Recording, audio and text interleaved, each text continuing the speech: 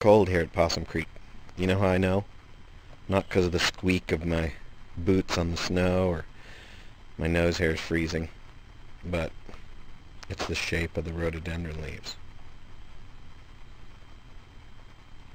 The old-timers say that you can pretty much tell, they can tell the temperature, I can't, by the shape of the leaves.